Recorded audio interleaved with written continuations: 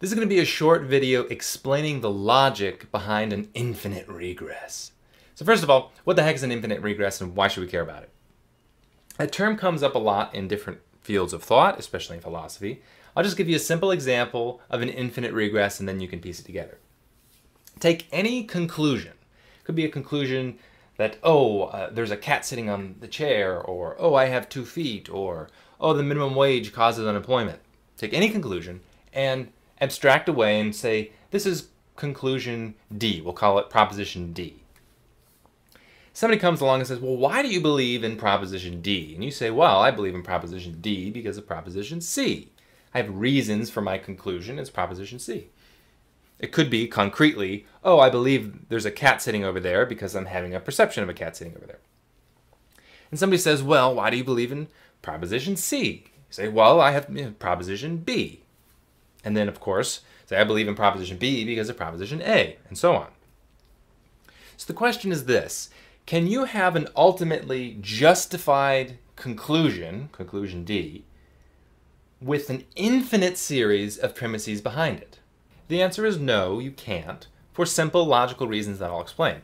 So you can think of this infinite series of premises leading to this conclusion like a chain. The strength of a chain is determined by each link in that chain. And if you have a weak link, then the strength is not transmitted to the end and you have a broken chain. The same is true for this series of premises. If I have this elaborate series of premises leading to a conclusion and somewhere in the middle one of my premises is wrong, then the conclusion doesn't follow. So with the infinite regress, every link in that chain, every premise that is leading towards this conclusion is essentially saying the following: this conclusion is fundamentally justified by the accuracy of the conclusion which precedes it.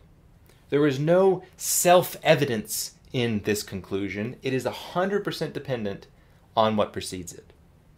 And the chain, or the premise, which precedes that says the exact same thing, that there is no inherent truth value in this premise, and this premise too is entirely dependent on whether or not the premise before it is true or false. And of course the same is true for that chain, and the same is true for that chain, and the same is true for that chain. So what an infinite regress means is that ultimately no link in the chain, no premise has its own truth value. Nowhere in that chain of premises do you actually have truth to be transmitted to the end. I'll give you another analogy. It's as if each chain or each premise is a cup that transmits water. So they have this massive chain of cups, and the question is, can you get water transmitted to that final cup from an infinite series of cups, which one is pouring the water into the one in front of it? And if it's an infinite series, the answer is no, because you have no water to transmit in the first place.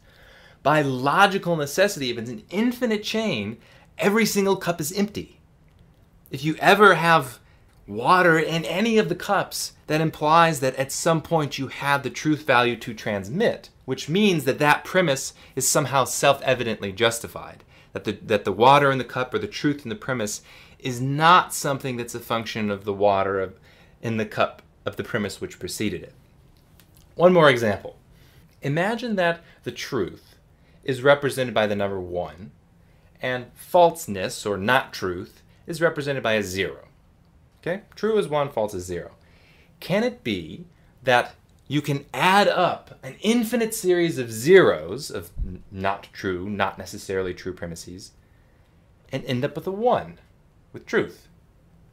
You have 0, you have an infinite number of zeros. By logical necessity of what we mean by an infinite regress, an infinite number of zeros.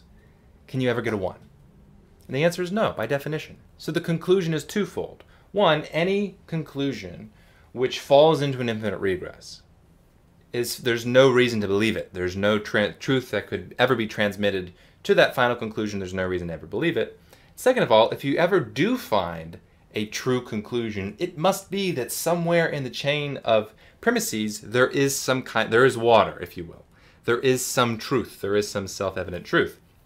This is, of course, related to the idea that I keep talking about, which is logical necessity. Eventually you get to some premises that are like, well, existence is however it is, and things must be how they are.